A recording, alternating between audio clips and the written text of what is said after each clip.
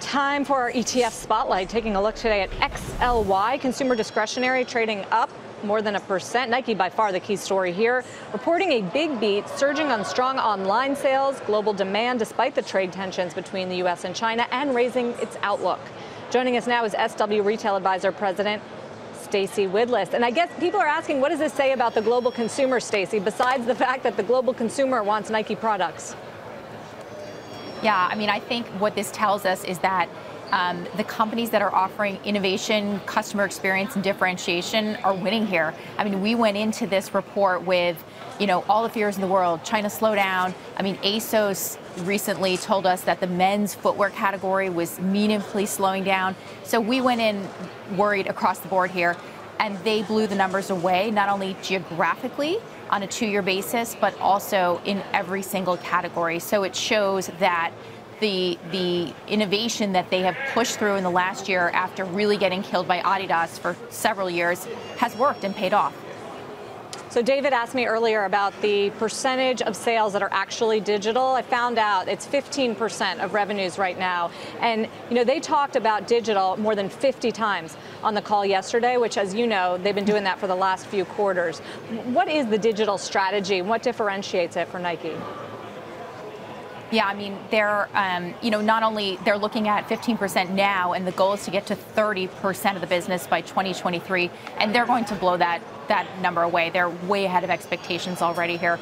But, they're not only online successful, they're using digital in stores and integrating their product with the consumer. You can go into the New York flagship store and make your own product and make it exclusive to yourself. So, I think they're using digital in a way that's making product specific to the consumer. But also, as they've talked about, the direct business for them is still quite small. And as that transitions to a bigger piece of the puzzle, the margins in this company just lift over the next several years.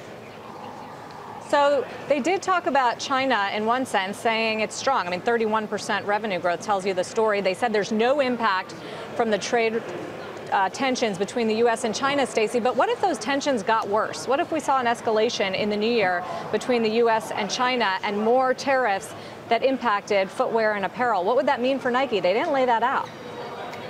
Sure. I mean, that's always a risk here. But what they've said is that there has been no impact. And I think some of the really smart things that they're doing, what are they doing in the Chinese market to gain share? They're working with Tmall, Alibaba. They sold 40% more pairs of shoes this year than last year on Singles Day. They delivered 5 million units in 5 days, and they did that through partnerships. So I think that's also really important to point out. If you have the product, the partnerships, not only from the likes of Alibaba, but the correct wholesale partners in the mall, your model is sustainable even in a slowdown. So very quickly, is this the sort of report that boosts the competitors across the board or hurts the competitors in that Nike's stealing share? Well, I think it's very clear that Nike is stealing share. And, I've been out in the market over the past month looking at the footwear sector, and clearly there are basically no markdowns on Nike product. I would not say the same for the competition. So clearly this is a share story, and the likes of Adidas that were the darling 2 years ago have really fallen behind in terms of innovation, and Nike's just pulling out in front, and I see this as continuing over the next year into 2019.